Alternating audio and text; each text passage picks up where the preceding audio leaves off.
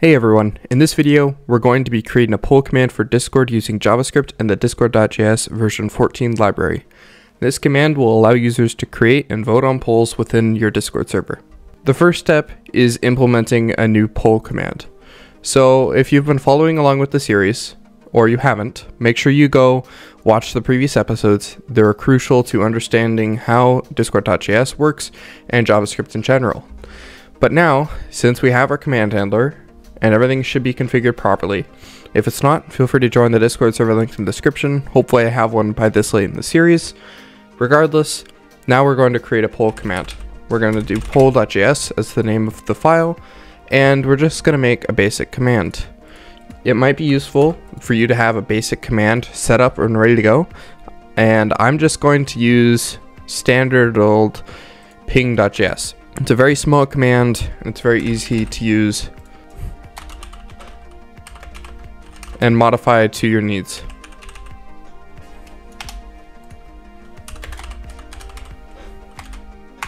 We're going to need embed builder, and I'm not sure if we're going to need anything else. We're going to use the command handler from past episodes to create the poll when requested by a user and all of their desired options and other inputs. We will then extrapolate their inputs into an embed that will allow users to vote on the poll with reactions automatically assigned to the message. There are many default emojis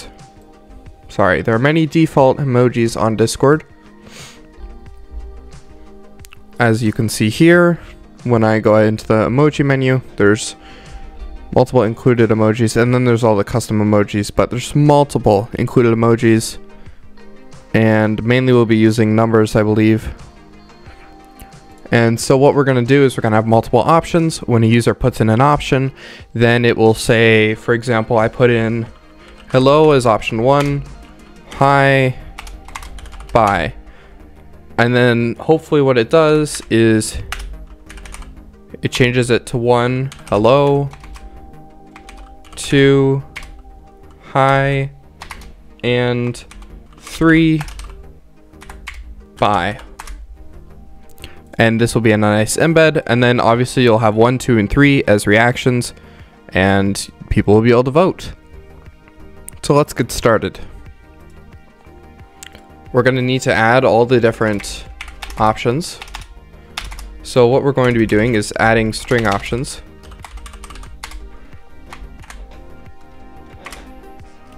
We're going to take in the option.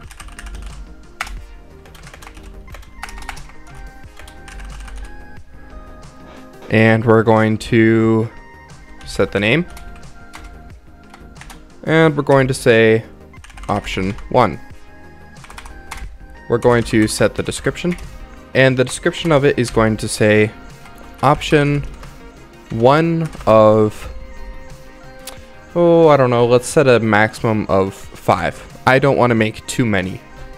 And then we're going to set the max value. Max length, sorry. Let's set the max length to 50. We don't need it to be too long. And set minimum length. We don't need to set it to anything. Because what if you want to ask like a one number thing? Alright. Now we just got to copy this 5 times. And then make the necessary changes. Well, sorry, copy it 3 times. 1, 2, 3, 4. I meant 4 times. My bad. 2, 3, 4, 5. There we go. Max length of all of them will be 50.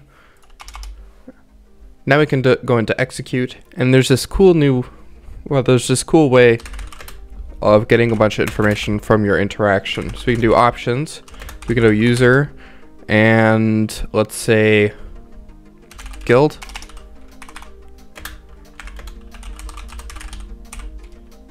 And what this is going to do is it's going to break off the options. So instead of saying interaction.options, instead of saying interaction.user, all those things, you can just do it like this, and they're all individual variables in their own way. Now it's really straightforward.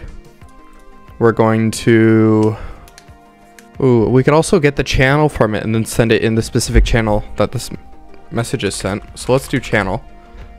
And since we have a lot of stuff going on, if you have a slower internet connection, it might be wise to do interaction.defer reply. Let's do that up here. Await interaction.defer reply. And in my case, I do want it to be ephemeral, because I don't want everyone to know the response to the poll. We'll do a separate channel.send method afterwards.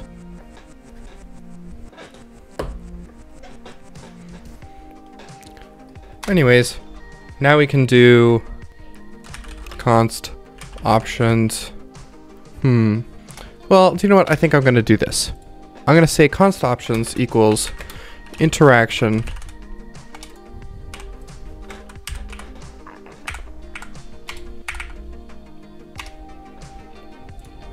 Alright, now if we do slash poll,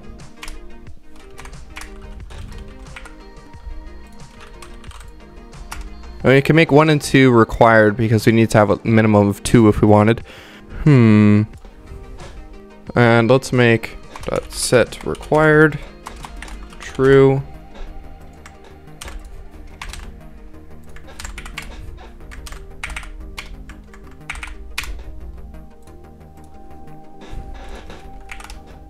Okay, so it seems if we do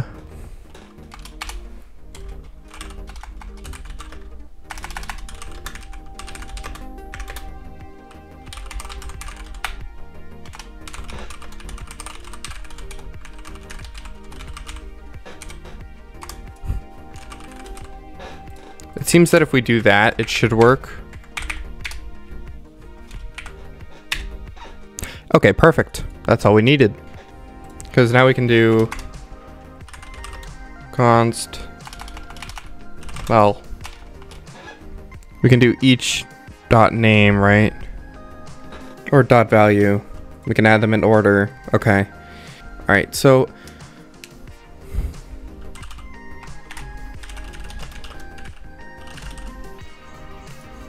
one way of doing this would be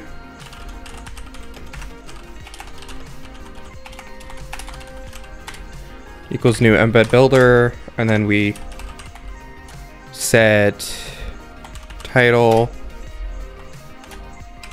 new poll. Well, we'd have to be able to set the title of the poll. So let's make a new option.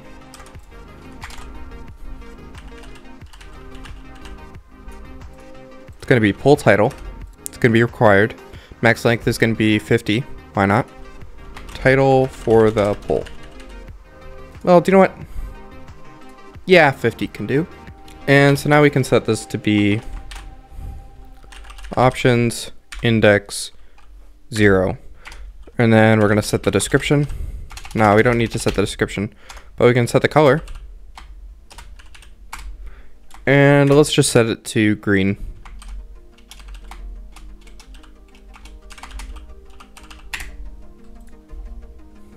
All right.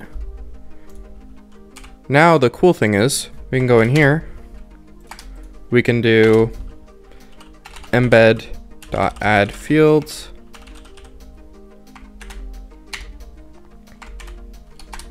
And let's make a new field.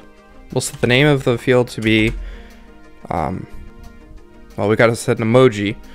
So since the ID of these are going to be specific, we could do, well, let's see.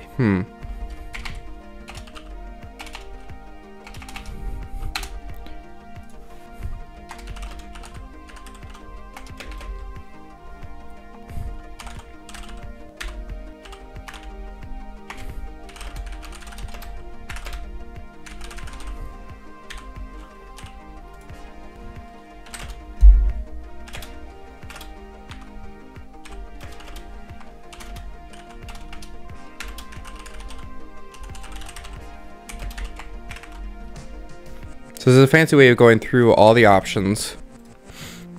Essentially what we're doing is we're starting the index at 1 because in an array it starts at 0. Computers always count starting at 0. And so 9 is basically the 10th one, if that makes sense. I hope that does. Otherwise you can watch other videos that'll go into more depth of this until you understand it. But basically what we're saying is I is equal to 1 if I is less than or equal to options.length, which is how many options there are. Actually, we can just say less than, I increases. Because let's say there's only one option. Well, I starts at 1. It is not less than options.length. And so it doesn't do anything else. Well, this is basically like an if statement here. This is setting everything up. This is the if statement. This is what it does after the if is done, or this session is done. Anyway, let's make a new array of emojis. Emojis equals an array. And what we're gonna do is make a bunch of emojis. This is exactly how it would look from within the bot. 1, 2, 3, 4, 5. This will be 2. This will be 3. This will be 4. And this will be 5. And essentially what I'm doing is, if you were to take this and you were to put it in Discord, it would look like that. And that's why I've memorized obviously the number names because they're very simple to memorize. And we're just making an array of emojis, and it's gonna put that in front of it. And we'll even put a little space. Well, we can put that space in afterwards. And I guess we'll put it as the name field. And what we're gonna do is we're gonna put it like this, and it's going to be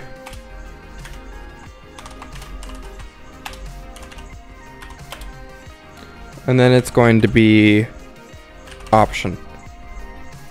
And then that will tell you what's what. And I guess if you wanted to specify it really badly, you could say inline's false, but I'm pretty sure it's by default false, so it shouldn't matter. Anyway, we're just adding a field here. Now if we go ahead and, since we have the right channel, we can say channel.send, and we can say embed. That should work. We can do a wait embed.add fields. That shouldn't matter actually, because it has to get through the whole for loop. All right, and we can say await interaction dot edit reply.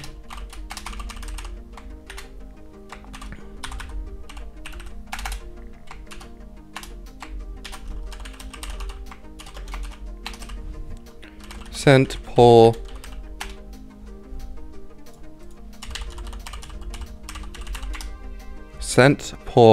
successfully.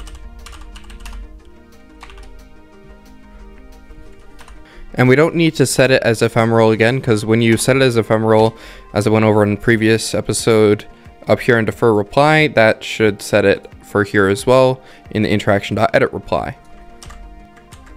Now if we go ahead and restart this, actually let's completely redo it, or wipe the command.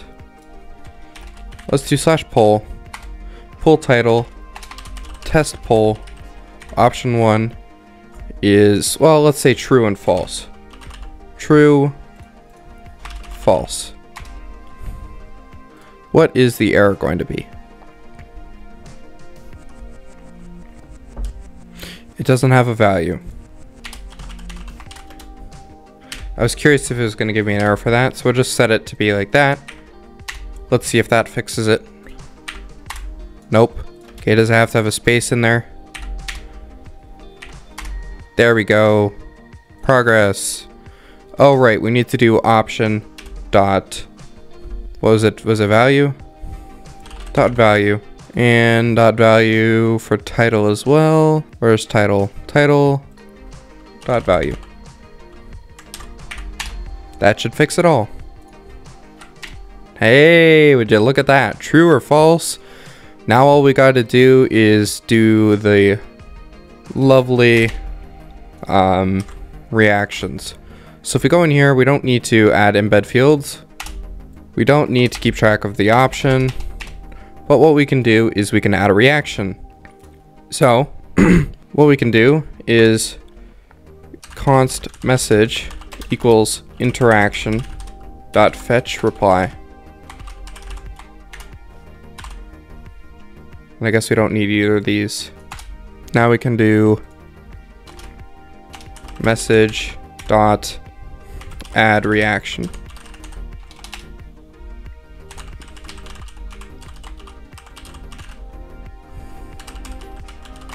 Sorry, react. And we'll set emoji. That didn't work. Well, what we can do is we can change this. And if you have a Windows computer, do Windows and dot. And then we type in 1. And then Windows dot 2, Windows dot 3, Windows dot 4, and Windows dot 5. What's the reason that's... Why is it complaining? It should work, right? Okay, so part of it worked. Message.react is not a function. I guess I'm not actually properly fetching the message. Well, one way I can do this is...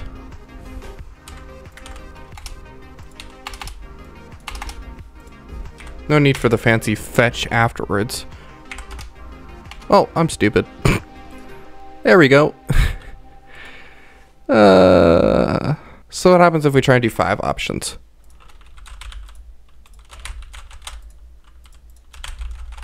Nice. All right, it works. But I mean, it's fun, actually. You can vote however you want. It's all good. If you want to vote on multiple things, that's also fine. Who knows? Maybe you want to vote on multiple things. Maybe you don't want them to. Whatever. It's up to you guys to figure that out. I'm just here to get you all on a basic start. All right. That's the poll command done, I guess. And that's it. By following these steps, you should now have a fully functional poll command for your Discord server. This is just one example of what you can do with Discord.js and JavaScript, so feel free to experiment and customize the code to fit your needs. Thanks for watching, make sure to like and subscribe and leave any suggestions you may have for future videos in the comment section below, and I'll see you guys next time. Bye for now. Website with code for all the videos is now in the description, so it's great. You can go on there, you can look at the code snippet / videos section, and what that has is it has old videos and it has code snippets underneath, so it helps you compare your code. It doesn't have the code word for word as you go further into the series, but it definitely does have a good starting point, and you can compare the core concepts to make sure you have exactly the right wording, because sometimes case sensitive stuff is a real big pain in the butt. For starting out, I have this as an option, so make sure to check that out, like and subscribe for more, and see you on the next episode. Bye for now.